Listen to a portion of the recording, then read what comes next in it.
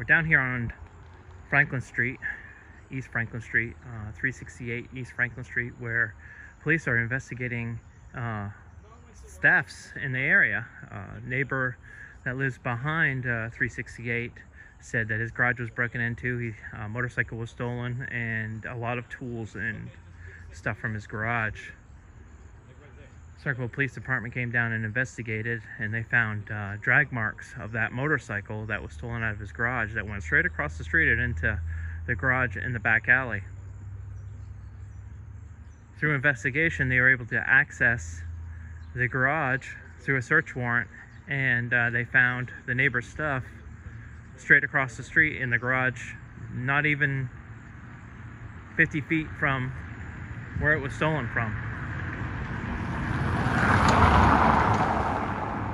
One man is currently in custody under questioning and will possibly be charged soon, and we will cover that story when it comes out.